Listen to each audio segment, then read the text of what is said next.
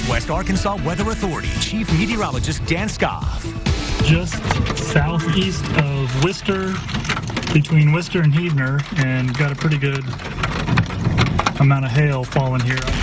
We're right into the middle of the hail core now, and you can see that it's coming down hard and heavy. This is Benjamin tracking some severe weather in the River Valley. You can hear that hail coming down. This was located in LaFleur County, very close to the Heavener area, and also Lake Worcester, and just south of Sallisaw. Look at this funnel cloud caught by a storm chaser from Oklahoma City, Chance, very well known at KFOR. There you can see that rotating funnel cloud. Did not touch down, and there was also some hail in the west side of Bella Vista. Now, the severe weather did translate eastward. Look at this video from one of our storm spotters who are tracking storms near England, Arkansas. That right there is an elevated funnel. That funnel rotating pretty tremendously, and it was caused from a rotating supercell. As we put a time lapse on it, look at that storm rotating with the wall cloud underneath, and as it spins faster, you can see that funnel cloud begin to develop. I'm going to show you the whole video because this storm really starts to wrap up and even creates that green thunderstorm as the green thunderstorm hue develops. Incredible video there from James Hilger along with several of our other storm spotters. Let's get to some pictures here, and we're going to show you that Benjamin, who is catching the hail near Worcester and Heavener, Arc Weather Media. Follow him on Twitter. He is definitely very professional with storm chasing and giving all those reports. Look at this picture from Ramey. You got the rainbow, the hail, fog, and Hahn in Scott County. This was a tornadic supercell that was warned a little after 3 o'clock in the afternoon. Look, Christian, one of our storm spotters, catching the shelf cloud. I'll step out of the way so you can see Terry Damaris's photo from Van Buren. Also, a combo, a shelf cloud on the right side, a wall cloud with a tail cloud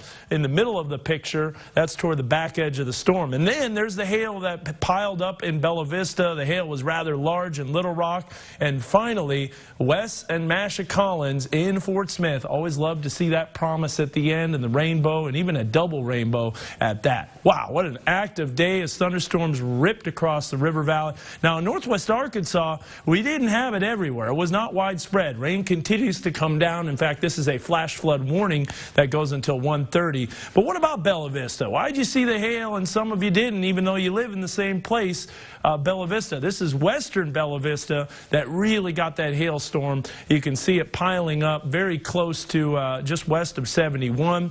Eastern Bella Vista, Lake Brittany, Bella Vista Lake not receiving quite as much, but the rain did continue to come down in East Bella Vista as well.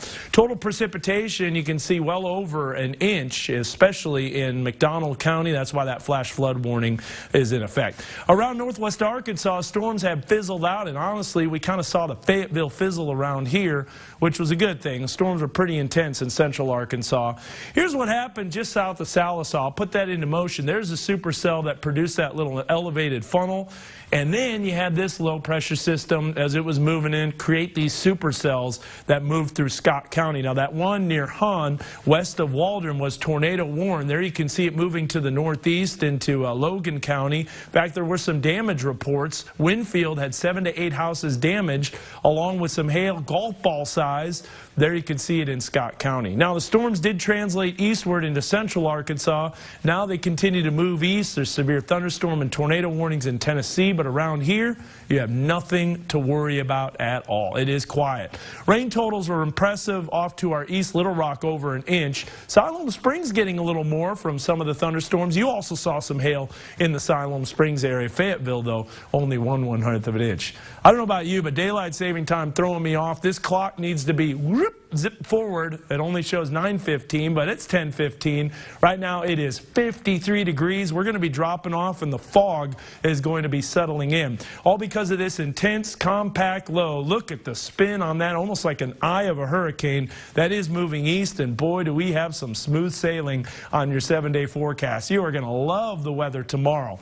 On your Monday, we're looking for highs in the mid-70s with some fog in the morning. That's going to burn off during the late morning and into the afternoon. we are looking at near record highs. Now on Tuesday, we're going to be in the mid-70s. Wednesday, we start dropping off, and then our temperatures actually trend downhill with some rain and possibly some thunderstorms on Friday in the mid-50s. And then look at the highs on Saturday, upper 40s. Wait a minute, we're going the wrong way here.